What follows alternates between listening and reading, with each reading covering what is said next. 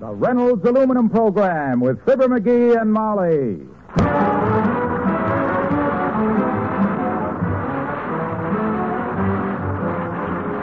The Reynolds Metals Company, makers of Reynolds Aluminum, presents Fibber McGee and Molly transcribed. The show is directed by Max Hutto, with music by the King's Men and Billy Mills Orchestra.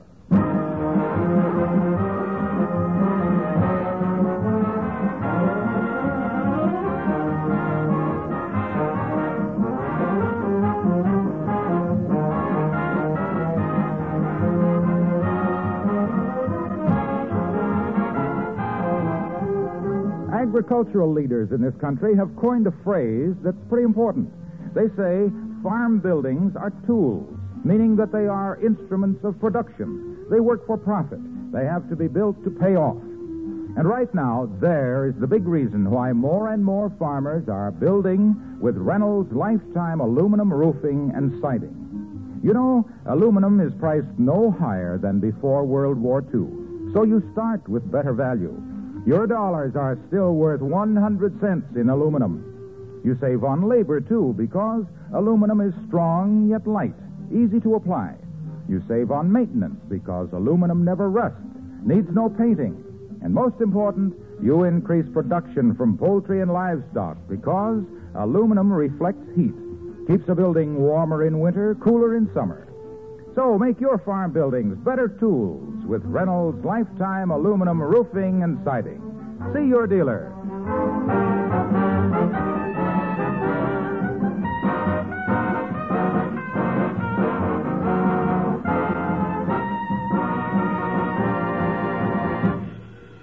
The Businessmen's Art Class meets tonight at the Wistful Vista Civic Center. It's a strictly hobby affair for part-time painters. So guess who's practicing up in his living room right now with paints, brushes, and canvas? Yup, it's the Norman Rockhead of Wistful Vista. And his wife, Fibber McGee and Molly.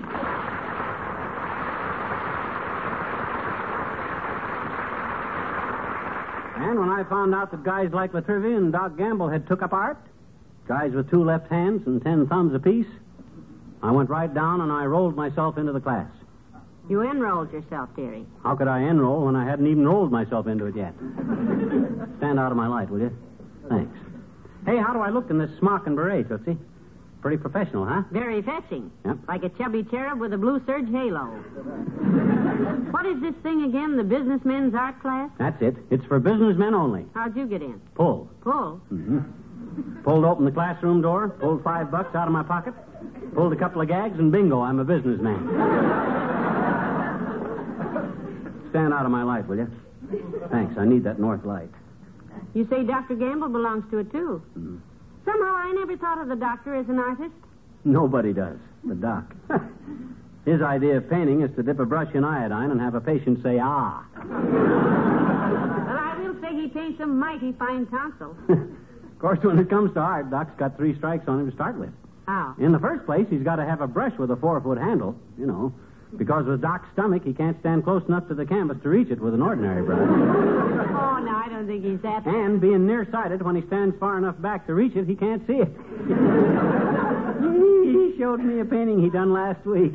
Painting of Doris Day and Dennis Day eating frankfurters. He called it Every Day Has His Dog.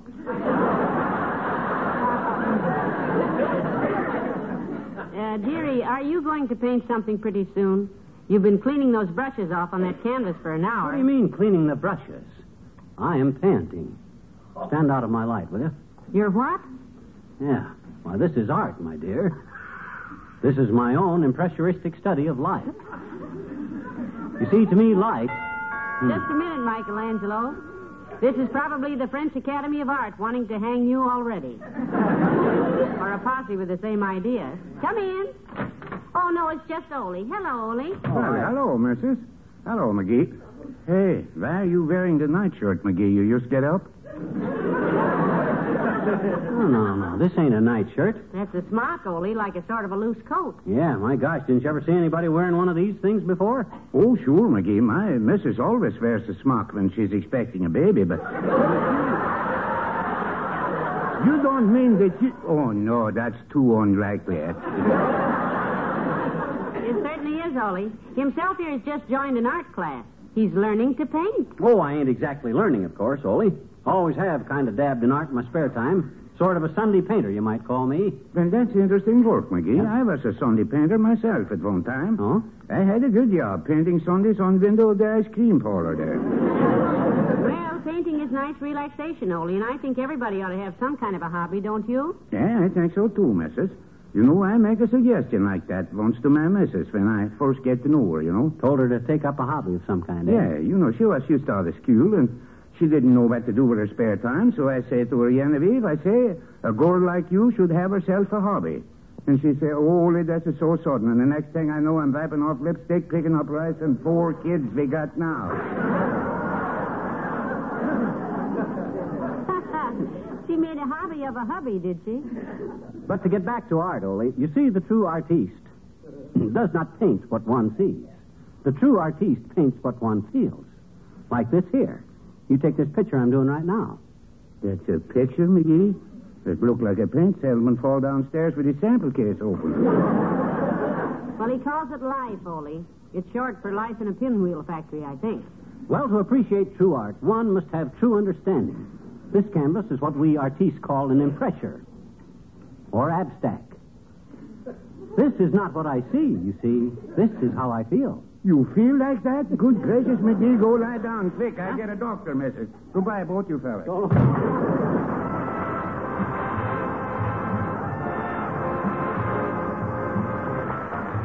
Billy Mills in the orchestra, and How Do You Speak to an Angel?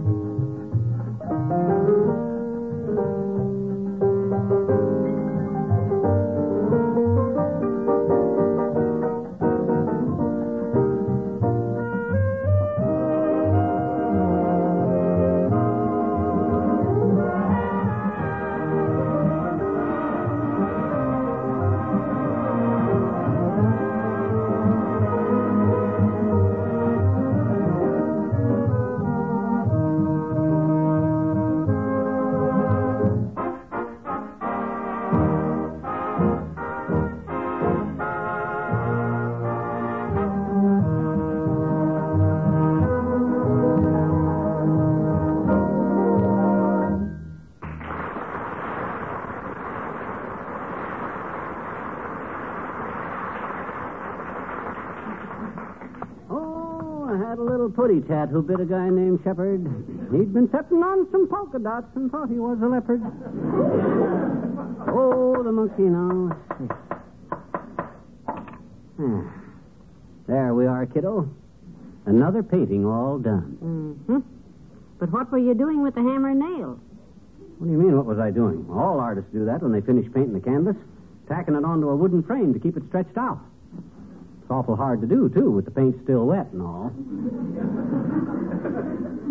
Why don't you tack it to the frame first and then paint on it? Oh, my gosh, Tootsie, I get some of the most interesting effects when I accidentally smear the paint all around. You see that painting over there in the corner? Yes, I saw it when I first came into the room, and I've got a stiff neck from trying not to look that way again. What's the name of that one? I call that one Kangaroo Reading Magazine on Fire Escape. Why? Well, because that's what it looks like. You see, when I finish a painting, I stand it against the wall, walk across the room, turn my back to it, lean way over and look at it between my knees. You'd be surprised how different things look there. This one looks like a kangaroo reading a magazine on a fire escape. I'm starting a new picture now that I'm going to call Gainsborough's Blue Boy.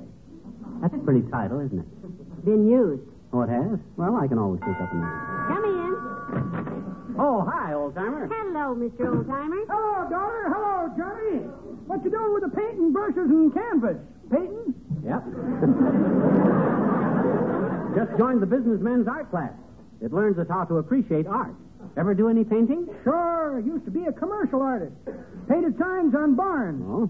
Like, Chew Buffalo Bill Cut Plug Tobacco. Look on the label for the spitting image of William F. Cody.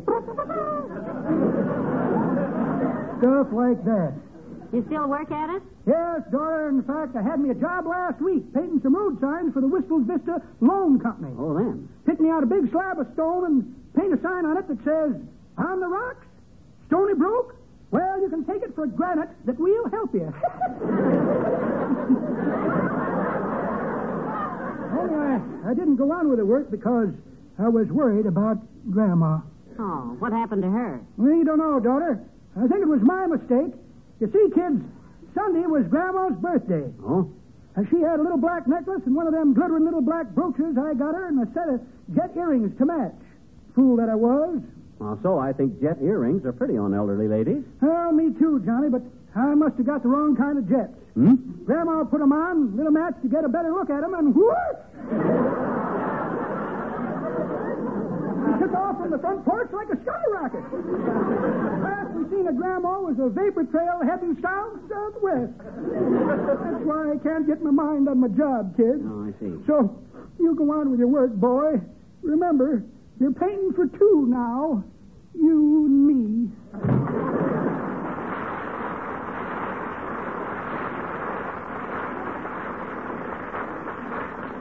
By the way, dearie, when is the next meeting of the businessmen's art class? Tonight. That's why I'm painting so fast. Got to catch up with them other guys. I got a real feeling for this painting, you know what? How does it feel? Wet and slippery? No. I mean, I got a talent for it. Did you read where Betty Grable, the beautiful dancer, had her legs insured for $1 million? Well, as a painter... You're going to insure your hands for $1 million? No, my pants. For $16.50. Twice I've sat down in the wet paint now. The last time was on a picture I called View of Battleship Maine. What did you do? Change the title to read As Seen from the Stern? No, but yours is better. I changed it to View of Battleship Maine as seen by Rear Admiral. But I think yours is better. Hello, Molly. Hiya, pal. Hi, hello. Hey, they tell me you joined our businessmen's art class, pal. Yep. Good for you. You'll enjoy it. You been a member a long time, Junior? Oh, several months. My cousin, Big Uppercut Wilcox, got me to join. Oh, he did? Yeah, I get a big kick out of it. I see you're practicing up. He certainly is, Mr. Wilcox. How do you like what he's done so far? Well, it has a certain, well, there are one or two of them that, well, let's say they're interesting. Yeah, let's say that.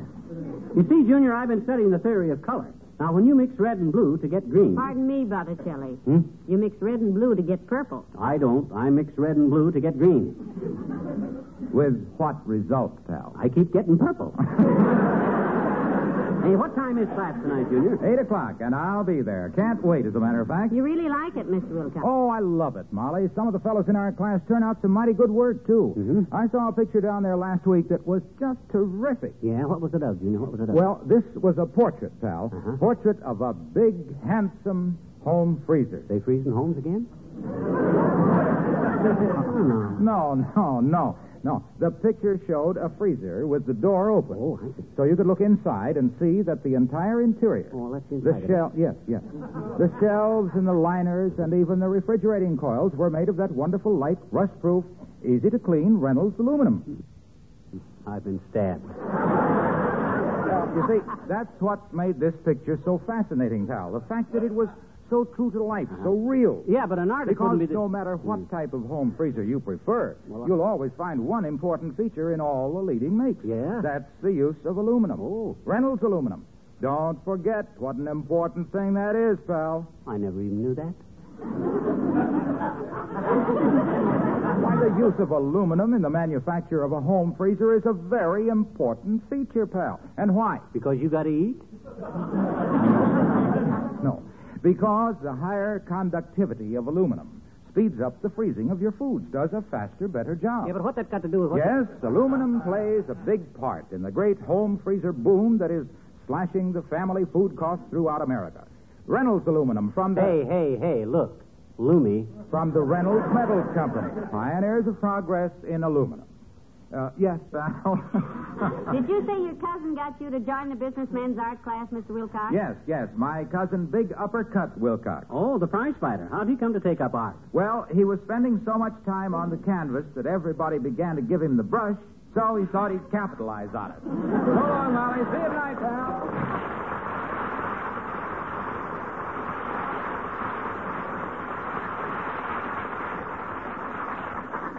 Anytime I can't paint as good as him, I never would have took it up. Now, you take this painting here, the one I'm working on. What do you think of this composition? What do you mean by composition?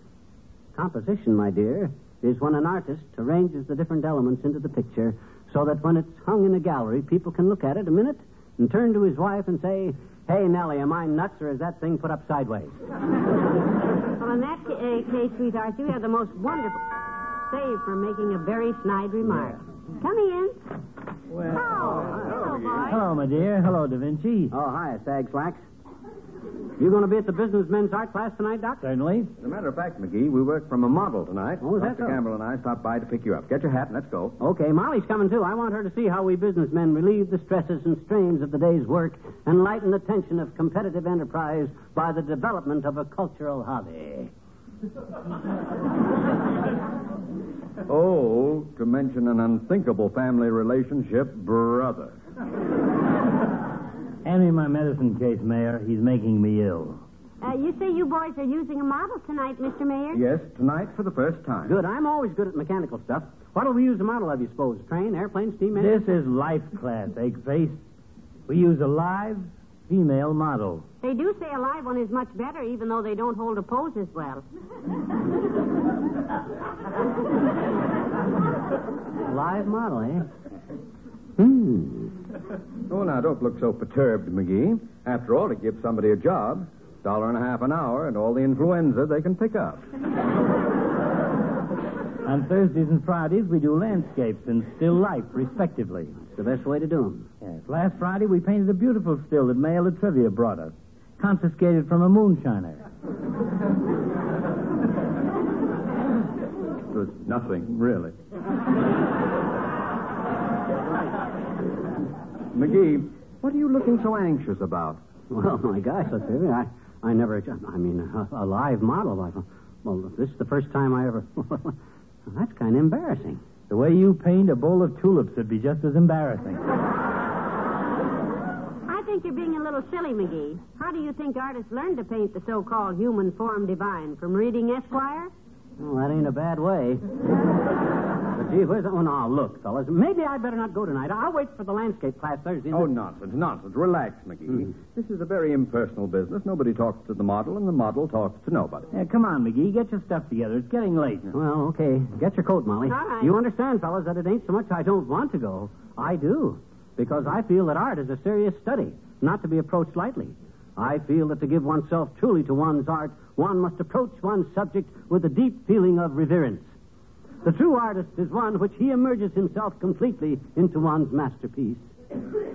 Thank you, Grandpa Moses. Come on, everybody. The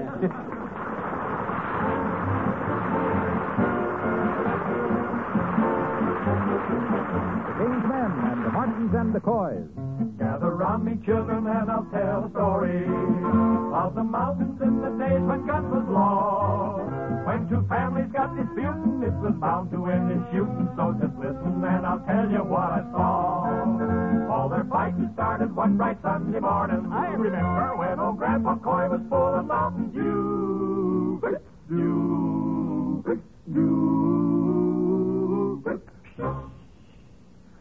Just as quiet as a church mouse, he stole in the Martin's hen house. For the Coys, they needed eggs for breakfast, too. Oh, the Martins and the Coys, they was reckless mountain boys. And old Grandpa Coy, he was the first to go.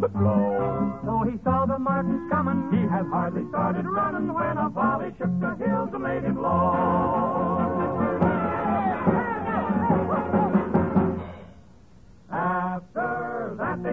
job just fine in earnest. And they scarred the mountain up with shot and shell. There was uncles, brothers, cousins. Why, they bumped each other off by the dozens. Just how many bits in the dust, it's hard to tell.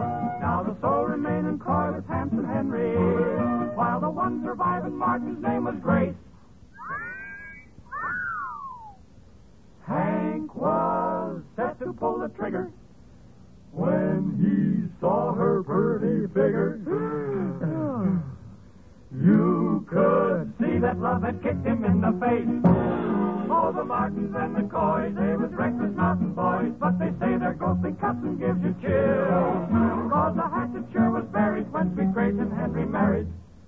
It broke up the best darn feud in these dark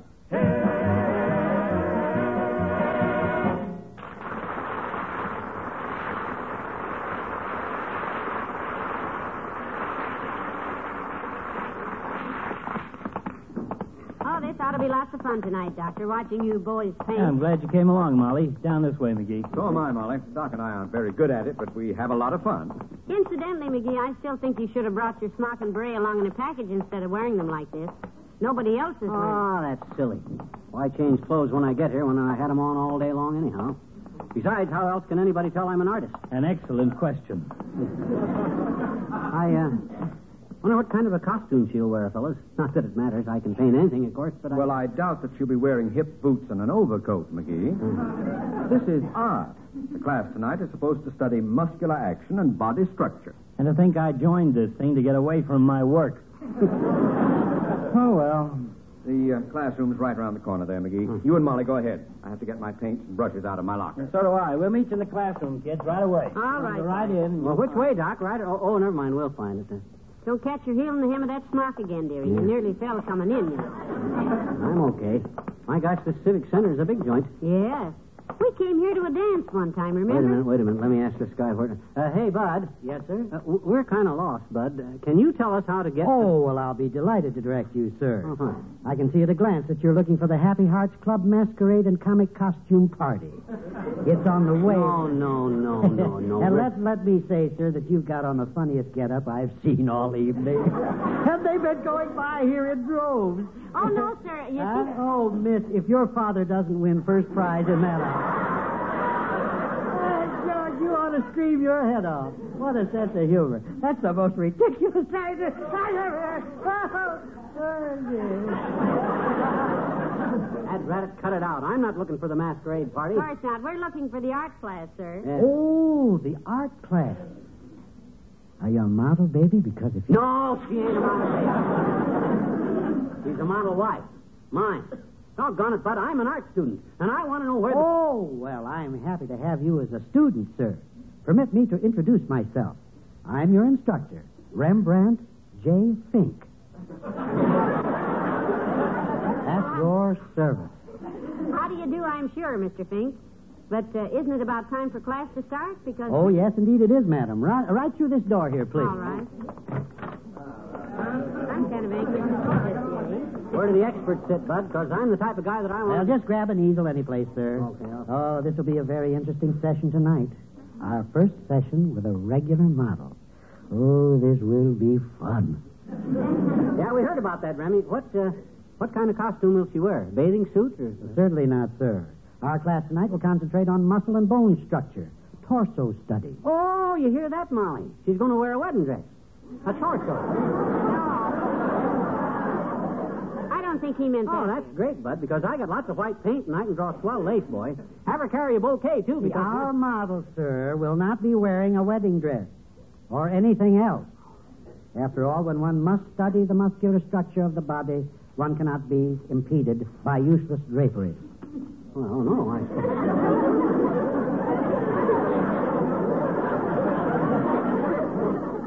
but my gosh, hey, ain't it going to be pretty chilly in here for, I mean, a model without any, that is... Well, now, don't worry about that, sir. Lillian won't mind. She's used to it. Oh.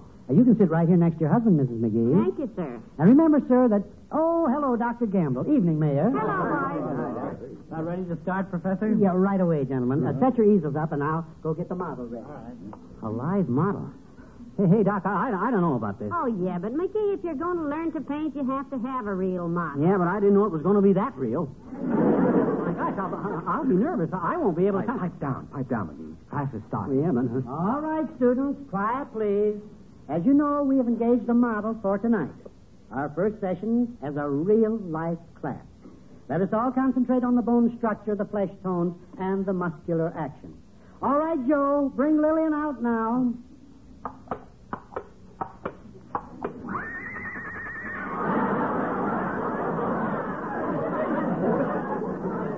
Listen to that, Molly. She's caught cold already.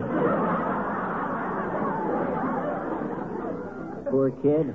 Dearie, you can open your eyes now. Lillian is a horse.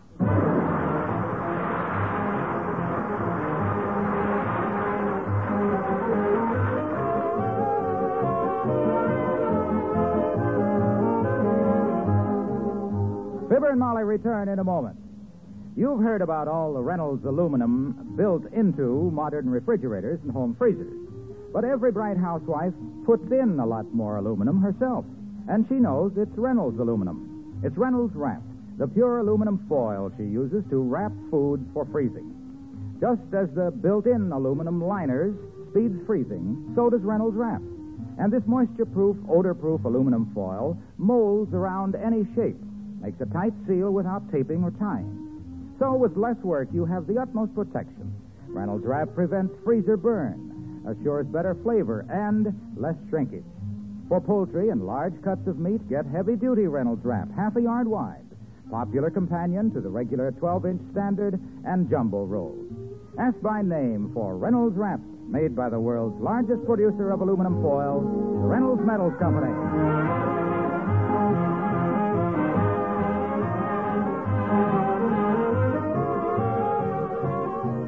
Hey, Molly, you think I'd paint any better if I took off a little weight? Not a bit. What gave you that idea? Well, that instructor tonight, he said I was the most fatuous guy in the class. Me, fatuous. And old Doc Gamble sitting there weighing 90 pounds more than me.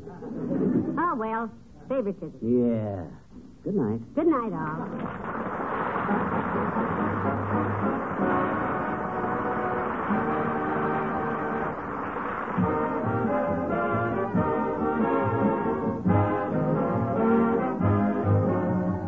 The Reynolds Metals Company, pioneers of progress through aluminum, has brought you Fibber McGee and Molly transcribed with Bill Thompson, Gail Gordon, Arthur Q. Bryan, Dick LeGrand, Cliff Arquette, and me, Harlow Wilcox. Don't forget to see Mr. Peepers, starring Wally Cox, on NBC television Sunday night. Also brought to you by Reynolds Aluminum. And be sure to be with us again next Tuesday night. Good night.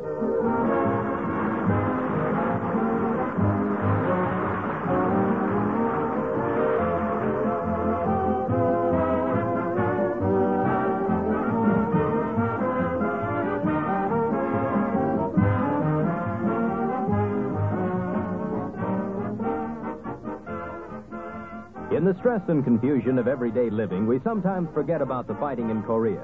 But that campaign goes on day after day, week after week. And every day our fighting men are killed and wounded. If you want to back up those fighting men, there's one simple thing that you can do. Decide right now to make a blood donation to your local Red Cross chapter or to your local blood donation center. Make a note now to call for an appointment. You'll be proud that you did. So don't put it off any longer. Call your local Red Cross chapter or your local blood donor center today. This is NBC, the National Broadcasting Company.